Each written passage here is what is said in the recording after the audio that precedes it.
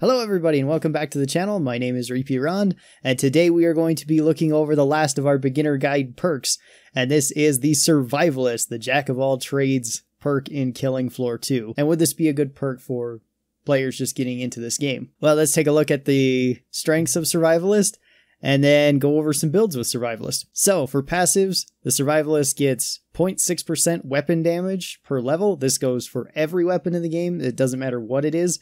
Survivalist gets passive damage towards everything. So that's pretty cool. We get global resistance, 1% per level. So you get 1% damage reduction from, once again, everything per level. This actually makes Survivalist quite tanky, especially the more you level them up. I mean, at max level, you'll have 25% damage resist towards everything, which is pretty nice.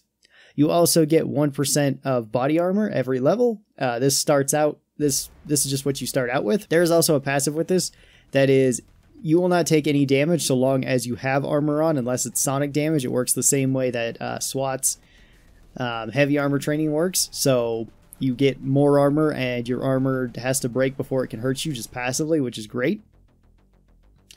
You have Z time reload, similar to Gunslinger, 3% per level, so during Z time you reload your weapons faster. This is best used if you can reload at the very end of the Z time. That way you can reload your weapon very quickly, and this works for every weapon as well, which makes various weapons feel way more responsive than they normally would be.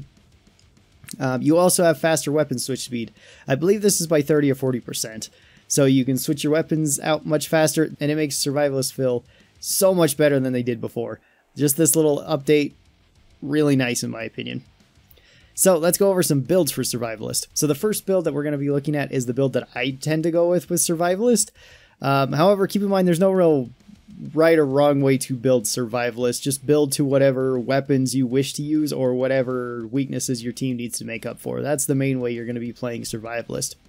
So for level 5, I go with heavy weapons training. This is to increase reload speed with demo, sharpshooter, and support weapons.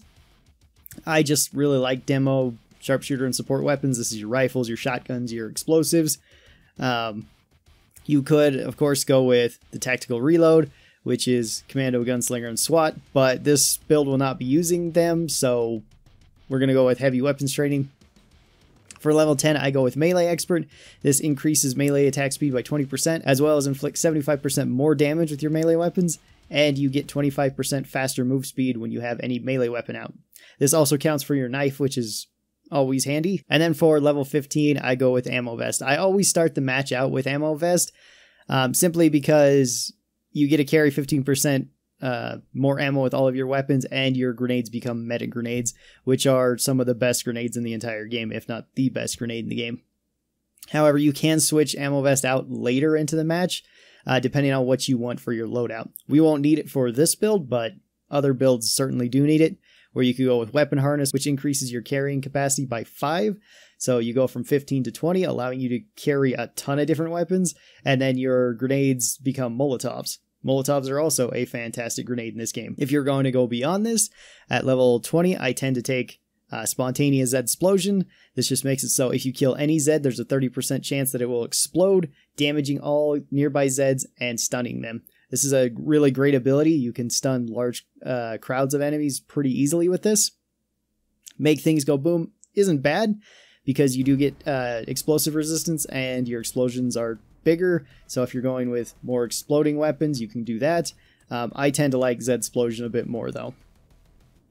And then at level 25, I usually go with Madman. However, Lockdown is really good too.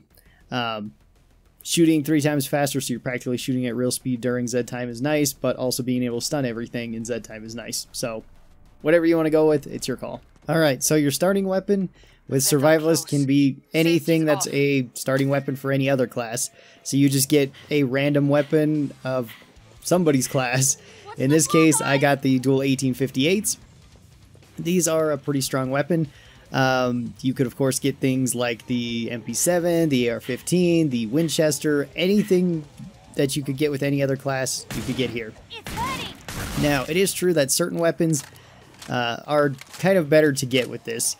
The best ones that you could get, assuming you're running this build, would be something like the Kroval, because you have melee expert, so you just do more damage and you move quicker with it. Or something like the Winchester, because the Winchester can go for either level 5 perk, since it counts as both a gunslinger weapon and a sharpshooter weapon. You could also say the same thing with one 1858 as well, though. A single 1858 counts both for a sharpshooter weapon and for a gunslinger weapon. You will probably want to pick it up after you toss it on the ground, though, or toss it to a friend if they need it. This can be pretty useful. You could also start out with just a generally handy weapon like the medic pistol. The absolute worst weapon that you could get as Survivalist for your starting weapon is the Cock and Burn. You don't get any real bonuses with it. It's not really a great weapon to get, unfortunately. It's a great weapon for Firebug, but Survivalist really can't use it as well. You don't have any sort of, bonus ground fire damage or just bonus fire damage. So if you don't have access to the medic grenades or the Molotovs at level 15, then it will just give you the high explosive grenades from the Commando. These would be your highest damaging grenades that you have, but you can blow yourself up fairly easy with them, so you do have to be careful with that. You can also light yourself on fire very easy with the Molotovs. So if you've been playing a lot of Firebug and you're used to that, be really aware that you can burn yourself to death pretty easily.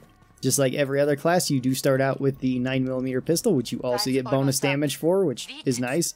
And you have your signature knife, the Gore Shiv, which is actually probably one of the better knives because you can have weapons training early on, giving you bonus mobility and bonus damage with it. So it's actually not a bad weapon to use in the first couple of waves if you would like to save some extra dosh, save up for a weapon that you're really looking forward to, or save some ammo so that you can use it in later waves. So the general tips for Survivalist are generally do everything that every other class can do. So keep in mind that you can block and parry. You won't get something like a parry buff like Berserker, but you can block and parry better than most classes can. You can also heal allies better than most classes can, thanks to having healing grenades in this set. You can also use these healing grenades as offensive weapons, putting them in choke points and waiting for small Zeds to fall into them. Like most classes, you should be on the lookout for weapons that you can find into the early waves, as well as any sort of armor or ammo boxes. You can make use of all of these very effectively. You arguably can make the most use out of them out of everybody in the team because you can use every weapon fairly effectively. For this build, the very first weapon that I will be buying is going to be the HRG Kaboom Stick. The Kaboom Stick is an incredibly powerful weapon. It counts as a demo weapon, so it works perfectly with this build. It cannot inflict friendly fire damage on yourself, which is great, and it does just a insane amount of damage. This weapon is considered pretty overpowered by practically everybody. It is an extremely strong weapon, and it's a very good weapon to use. It really works well against just about everything. You can fire one barrel at a time, or fire both barrels with its secondary fire. If you jump into the air while firing both barrels, you will send yourself flying, just like the support's double barrel, or if you were using this on demo. So this does give you extra mobility, which is pretty useful. It's incredibly strong against crowds. It's incredibly strong against flesh pounds. It's not as strong against something like Skrakes, but it can still work against Skrakes because it does just have enough raw damage to hurt them. And it's overall just a great weapon. It's also a very beginner-friendly weapon, since you can't injure yourself with it, and you don't need to be the most accurate. Just shoot in the general direction, and realize that this weapon is a pretty short-range weapon. It's really not going to be useful in longer ranges. Also, different from demo with this weapon is that you do not have the sonic round resistance. So sirens can be a little bit of an issue with this weapon. You're going to have to wait for them to stop screaming before you can shoot them with it. But flesh pounds die extremely easy. Let's talk about the Zeds that you should be worried about as Survivalists, like we've done with all the other classes. This is going to depend heavily on what weapons you take. If you take a lot of fast-shooting, low-damage weapons like submachine guns or assault rifles, you won't be doing as well against big Zeds like flesh pounds and Skrakes. However, if you take weapons that are good against those particular enemies, like if you take something like the railgun, then that's not as much of an issue. You can really tailor your loadout to whatever you want as Survivalist. So you don't necessarily have any inherent weaknesses. You only really have strengths. So the second weapon I would recommend with this loadout is the Hemoclobber. This could be both an advanced and a beginner loadout. You can upgrade both these weapons. They both scale fairly well with upgrades. And I believe if you fully upgrade them, you will have 1 weight left. So you can also, if you wanted to, get yourself a medic pistol. Medic pistol is a great weapon. It's super cheap. It's going to pay for itself by you healing your teammates, and it's a great weapon. The Hemoclobber is also a great weapon, and another weapon that's considered kind of overpowered. This is really good in crowded areas, out choke points, and if your team needs a tank. This combination works really well for tanking at the front line, because you can easily light attack small Zeds with this. That really helps at a choke point, as well as block. The Hemoclobber's secondary attack, its heavy attack, is a big overhead swing that causes this healing cloud. This healing cloud does a ton of damage to all Zeds around it, as well as heal you and your allies, and it will deal damage over time to all Zeds that were caught in the explosion that didn't immediately die, thanks to the poison. The poison effect also causes big Zeds to panic, so if you hit a Scrake or a Flesh Pound with it, this weapon is also very strong against them. Since it also has an explosion effect, it is also really good at fighting crowds as well. And like I said, if you need to be the tank of your team, you can do that with this. Run to the front lines, you know, start blocking, maybe hit a big Zed or two with your heavy attack, and then you can quickly switch to your kaboom stick here, and then either try just blasting them to death there, or you can use its secondary fire to easily get to safety. You can also run faster with the medic bat out, so if you just need to outrun something, like say a Flesh Pound's chasing you down, and you don't have the time to heal, it might be better just to keep running, trying to get away from it. These two weapons are fantastic for both beginners and advanced players. This is pretty much my most common played Survivalist build, and it is fantastic. You can easily beat Hell on Earth with this loadout, no problem, regardless of what kind of boss or enemies you get. As stated, it works really well against Scrakes, Flesh Pounds, any of the bosses really. Especially if you get a boss like the King Flesh Pound. This loadout is incredibly strong against him, because you have a melee weapon to block his attacks, as well as a heavy damage weapon that he's weak against in the Kaboom Stick. Also in Z time, reload speed also is increased for things like your medic bat. You can actually reload it faster in Z time. Same goes with things like the Pulverizer. Also, I've been having a question reoccur in each of these beginner videos, and that is, should you buy armor with Survivalist? You don't really need armor with Survivalist, especially depending on your level. You can start out with 25 additional armor, and you can't take health damage as long as you have that armor. That being said, you also don't really need to worry about armor that much, because regardless of which level 10 perk you take, you're either getting faster heals with your syringe, or you're getting better melee stats, so you're more likely going to be using melee weapons that can block and parry. So armor isn't really all that necessary for you early on with Survivalist. You can buy it if you'd like, but it's not entirely necessary. Alright, now for the second build that I'd recommend with Survivalist.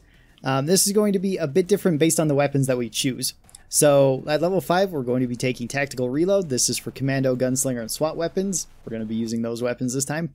We're going to go with Medical Training. This allows your healing darts to heal more, as well as the cooldown on your syringe and healing darts to be reduced, which is great.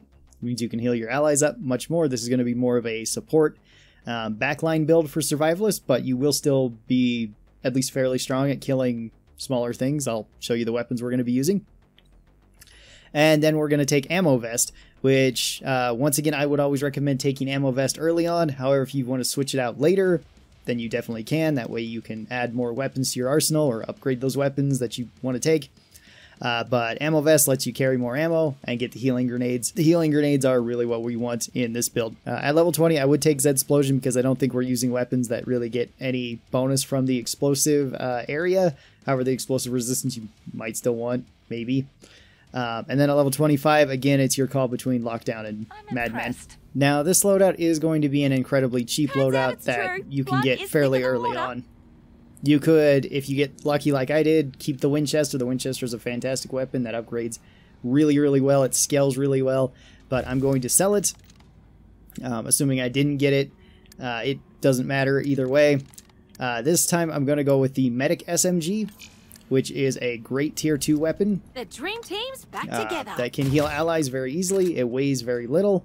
Its scaling is okay with levels, and it does a lot of damage. Well, it does a lot of DPS to small Zeds. Not so much against big Zeds, but that's alright. We'll couple this with another weapon later on that will make up for that. You could also buy the Medic pistol in this loadout if you want to go even cheaper.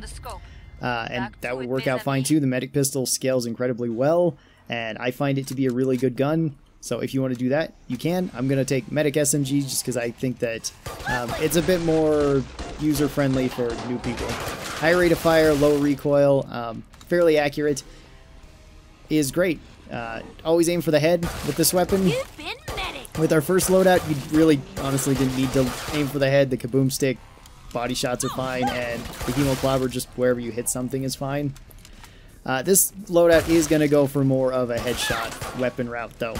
You're going to want to be hitting headshots more often and being able to heal your teammates. Now, I am only recommending 2 builds and 2 weapons with each of those builds with Survivalist.